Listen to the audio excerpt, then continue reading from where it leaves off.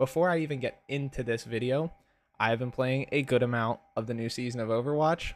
I'm ass, obviously, hanging out in like silver goldish. Not great. I think this is probably a very good season of Overwatch compared to where it's been lately. But I mean, you know, I'm curious to see what like a page like this will say. Biggest change to Overwatch since roll queue or 5v5, but the clips are all about one thing. So the red right there is the hit scan bullet, and the green is what you're gonna see in season 9. What? Ah! What the fuck is that, bro? Bigger projectiles in Overwatch 2's Season 9 patch are dominating the discussion, and with clips like those, rightfully so. Okay. Oh, fair enough. Tracer, I'm sorry. I mean, I'm accurate on my screen. See? On my screen, I'm not missing. This is just my amazing aim. But the game really has changed in serious ways, and hitboxes are only one part of that equation. So, how worried should you be? Listen, I think obviously the hitboxing stuff that came out in the beginning of the season was pretty embarrassing. But I think overall, if you are looking at this season objectively, longevity of the game, brought people back, all these kinds of things, I think it's a good season. I think the reason too that making those hitboxes maybe a little bit too iffy is you're going to bring back that majority of your player base, right? Which the majority of ranked games generally hang around that silver gold, almost kind of like exactly where I am. And they're going to stick around and play more if they're seeing a bigger number on the screen. If they're seeing that they're doing 20,000 damage a game and getting 30 elims, they're going to be a lot more likely to come back than 15, 11,000 damage, 10 eliminations. Like they're not going to want to come back and play that. First, people just see bigger number, better game. So I do think from overall, objectively, it was a good season. They need to patch some things, and I'm very curious to see kind of what the mid-season patch will look like. But the start to the season brought a lot of eyes back. I think Overwatch is in a good place. How? I know I just said that, and then we saw that, but this was right at launch, okay? Oh! Oh! Oh! You're not in charge anymore. Okay, so Season 9 has now dropped in Overwatch 2, and with it, a whole slew of changes. Now, for some people, new content on its own will always hit different. But your shots literally hit differently now in Overwatch 2, and it's got some people asking, why? About halfway where his health bar is, above his head, about halfway up there. That's head hitbox. Boom. That's kind of crazy. What? Oh, I feel all warm inside.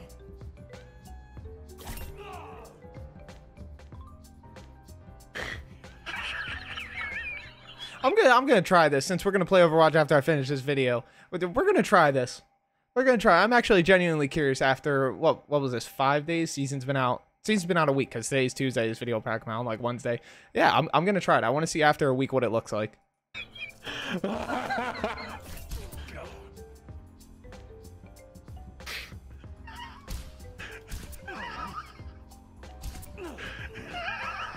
The scaled up projectiles are generous to say the least. So what's Blizzard's explanation? Well, this is where it gets really interesting because their answer is that they want fights to last longer and to rely more on counterplay and less on healing. But I think that's actually a W move for the game. I think you would rather have your game taking more mental and having a strategy than, you know, just kind of brainless left click, right click. That's how it works. Because let's take an example of where this also applies in other games. First person shooters. If we go to Call of Duty versus Counter-Strike, which one of those has a bigger esports following? It's gonna be Counter-Strike, and it's not even close. Let me tell you, it's not even close. CDL is on its way out the door. Like, the games that require just, you know, some brain power at the high level, but not necessarily needed at the low level, it's perfect because all of your casuals have their, you know, trust me, if somebody downloads Overwatch and they go in there and they do a whole bunch of damage, you know, and the fights just feel really good. Like, you're not dying all the time, but you're not necessarily just doing crazy damage and all these insane numbers like you are. That's a lot more enjoyable. So that will bring a lot more people back. CSL is nuts. Yeah, I mean, like I said, I think that's the perfect example. Call of Duty on the way out. Counter-Strike, the game's been out for how long?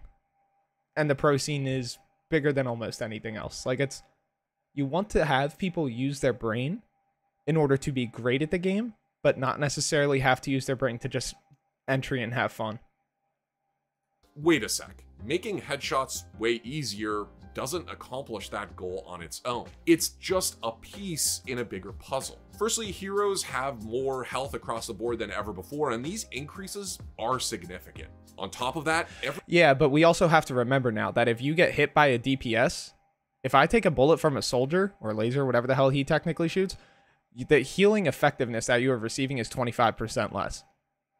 So, in theory, yes, they have more health, but if they're getting shot by a DPS person, they're not getting healed as much. So it almost kind of balances itself out. I think the people complaining about the health pool, like, I think it's just an L take. Like, I think they did balance that out with the damage reduction on healing. Now, when tank players are sitting there complaining on, you know, TikTok and YouTube about they feel as though there should be something on your UI to let you know that you're going to be under healing reduction, because if you get hit from a Kiriko, you're not going to take 25% damage reduction. But if you get hit by Soldier, Sojourn, Cassidy, all those kinds of things, you do. So I do agree with that. I think they need like just something on the UI for people to know. But overall, I think that's why the health pool is so big, because of that damage reduction. And I think it's a good idea. Every hero in the game can now passively heal if they avoid damage for 5 seconds, with supports taking... That's also why I think it's a good idea. The passive heal for every single role now, great. I think that's good for the game. That's a hot take, and I know a lot of people are like, no, that's a support's job to heal. I think a passive heal, great for the game. Only half that amount of time. And maybe most critically, damage roll heroes now apply a minus 20% healing received debuff 20%. So every time I said 25%, that's all me. To targets that they damage. To summarize, the devs want fights to take slightly longer, and the idea here is to emphasize things like target selection and counterplay in these fights. They want damage to be more consistent instead of people getting burst down immediately, but in order to accommodate that, they had to adjust healing and pocketing as well. Where it gets weird is where Blizzard starts talking about the consistency of hitting shots. I'll admit that I've only ever played this game on a PC with a 144Hz monitor, but I don't think hit registration was ever truly a big problem for this game, at least from my perspective. If anything, I'd say... I think it depends on what kind of level you're at, right? Because somebody like me, who again, silver, gold, I had a couple friends that hit plat that I play with, yeah, we're not really noticing too much of like, are my shots hitting? Because we're not like that. We have a couple 100 hours in the games. We don't have a couple tens of thousands. But I do definitely remember a lot of people at high elo, like you look at like Flatch, J3, Emog, like there were a lot of people talking about hits not necessarily registering and things being weird. Was making the projectile size absolutely massive the fix? I don't know, but I see what they were trying to do. It's better than a lot of other shooters that move at this speed. It's not like I've never complained about anything, but credit where it's due, it was pretty good. Regardless, it might be easier to hit someone with these new bigger projectiles, but everyone's got more health as well. Healing is now worse at saving people who are being focused, but every player has an option to get some health back if they can just catch a breather. Regardless of how the game looks, Overwatch is fast-paced at high levels. It's got a lot of verticality, and for players coming from new games, there's a learning curve. He's not wrong. There's a huge learning curve with Overwatch compared to almost any other FPS. When you're playing almost any FPS, you're almost only ever, your crosshair is only ever going vertical and horizontal. Once you're in high elo, when you're playing Counter-Strikes and Valorant and these kinds of things, you're holding angles. You know where someone's head is going to be around a corner. Overwatch, dude, when you hear Genji pop that ult, he could be up here, he could be over there. Like it is definitely a huge learning curve. I 100% agree with that.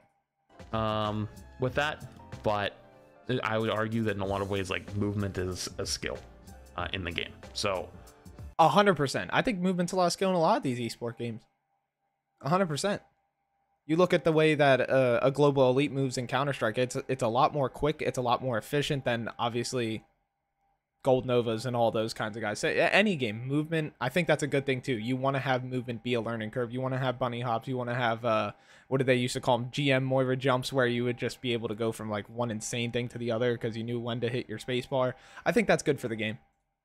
I wonder how much of this... You don't want it broken to the point where it's OP and it's absolutely just stupid, but you do want to have movement be some kind of learning curve and be able to be improved on.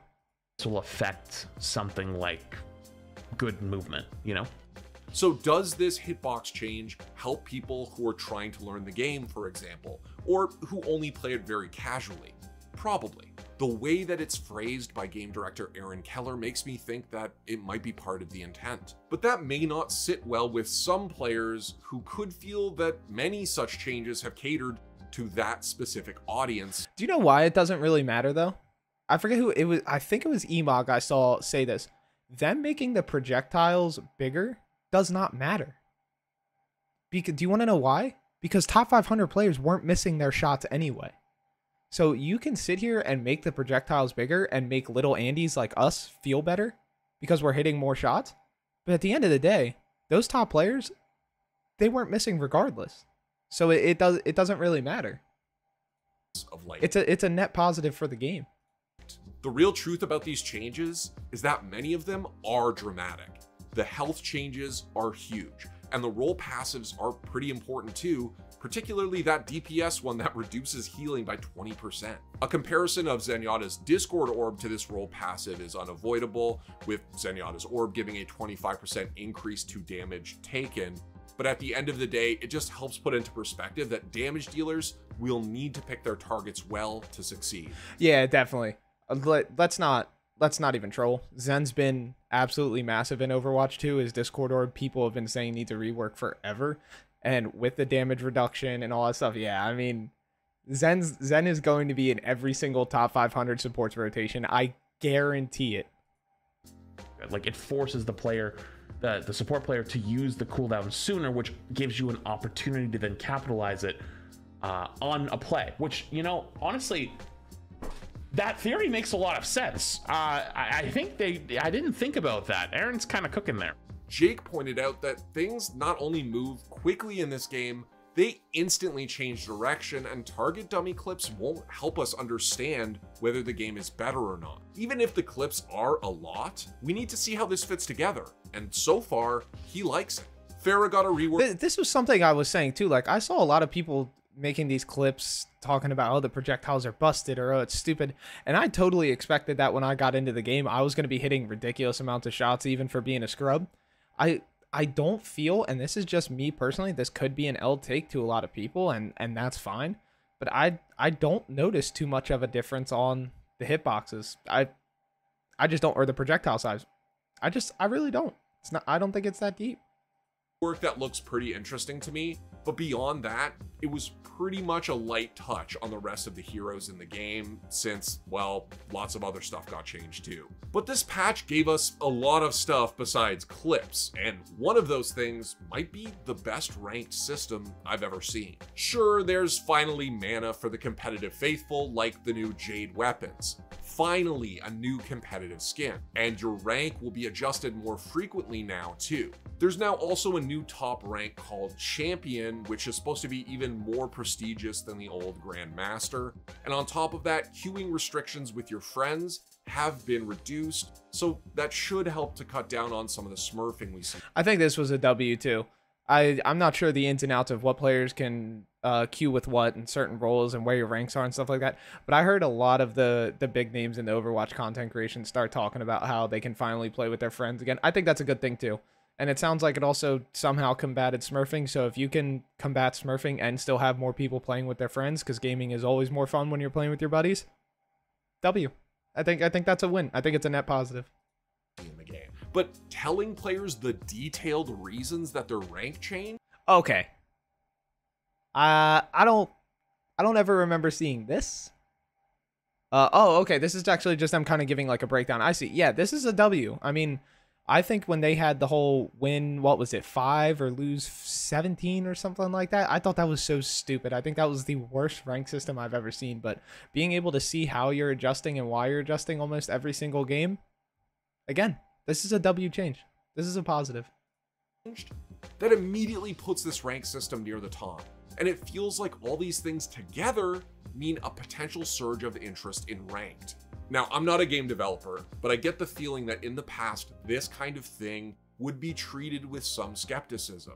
I mean, at the end of the day, why does the player need to know all of these things that affected their rank? Well, it turns out that players that get invested in competitive modes do actually care about the reasons that the number that they care so much about goes up or down.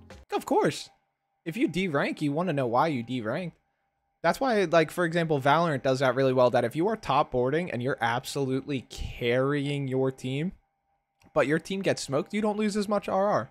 I think that's a W system because it does still, if you truly are in your wrong rank, it will even out. Because you will be ranking up quicker if you're carrying on the Ls, or even if you're carrying on the Ws. You get a lot more RR per match in Valorant if you're top board versus the bottom. And I think that's the way it should be. You're always going to have data outliers. You're always going to have the person who who went 25-5, but because top board went 35-7, they didn't get as much RR. And that's okay. Of course, that person's going to be pissed off that game that they only got 12 RR versus 20. But it's a net positive. The people that are going to be mad about that aren't going to make up the majority, and that's okay. And finally, Overwatch 2 is going to give that to the player base. But do we really want it? You think you do, but you don't. I'm mostly messing around, but I think there is a dimension to this where some people might actually have been happier not knowing. At the end of the day, it's good that the information is available. To me, at least, I think anytime devs make changes to the game, they should communicate it as best they can. I think anytime companies start doing things like behind the scenes where they have hidden patches and stuff like that, I think that's garbage. Almost all the time. Obviously, if it's something stupid like, oh, the texture on Junkertown needs changed. Oh, okay. I don't need to see that in the patch notes. But when you're literally sitting there like adding things, you know, putting health packs in one spot versus another, like that stuff absolutely should be communicated. Same with the projectile size, the rank changes. Like, yeah, I think they should communicate as much as they can. I think it's a better look for the game as well. System looks great. And my coworker Brendan, who was a huge help sharing his insights for this video, also said that he's excited for ranked for the first time in a long time. The patch adds a rework of the Junkertown map as well. I think this was a map that over time people started to slowly dislike. And the new map has a night version as well. I used to hate Junkertown, dude. I never even played Overwatch 2 that much. I'm probably like 300 some hours. I hated Junkertown. But now with all of like the corner cover over here, I mean, now I love Junkertown. Now every time I get it, I'm like, oh, cool. Like, finally I can play this map and I don't hate it. And all they had to do was add a busted house here, a little fire there. I think they had something back here already, but yeah, it's a W. Well, and it's looking pretty good. There's lots of other small quality of life type stuff, like new crosshairs or being able to commend your friend. Like, sometimes Heart crosshair is a W.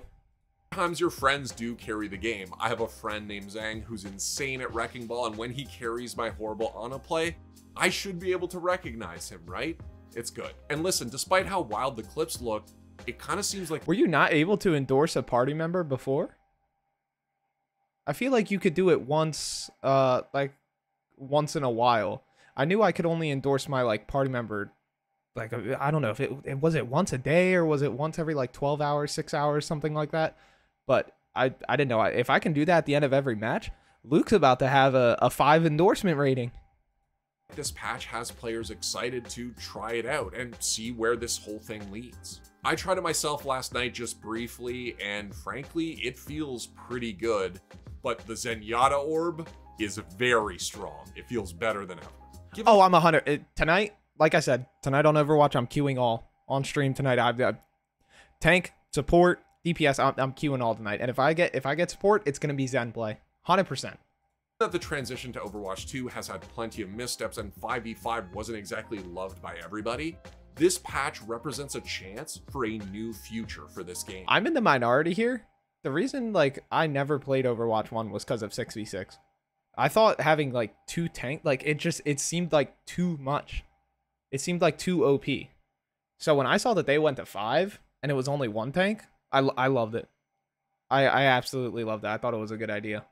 And I know a lot of people are hot about that. They still think 6v6 is better, but I probably would have never touched Overwatch 2 if it was still 6v6. It feels different for sure, and sometimes change is needed. But whether it's the change that this community wants right now remains to be seen. Through a series of rabbit holes, I was reminded of a song that was in a Persona 3 like spin-off project that has a rap track in it.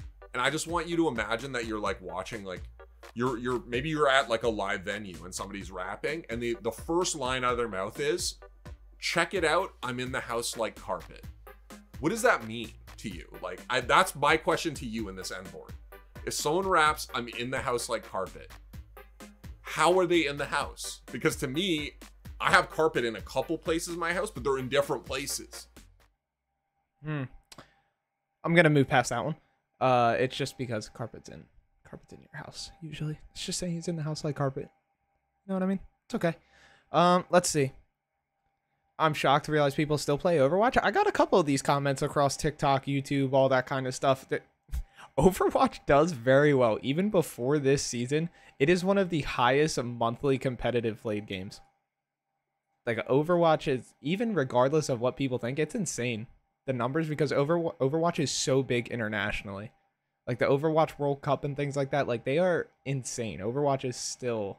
It was nowhere near dying, no matter how much people get upset. Negative 20% healing received when hit by a damage hero. That's a Paladin's mechanic. Yes, sir. Blizzard really saw Valve CS2 hitbox bug and launched and said we can do so much better. Oh my god, I'm sorry. No, nothing will be worse than CS2's hitbox bug on launch. There's almost nothing Overwatch could do that could make me feel like it's worse. But yeah, this is a W video. I'm gonna link it here. Definitely anybody that keeps up with like esports, like your heavy hitting esports games, follow them, give them a sub. That's good. Let's get some Overwatch going.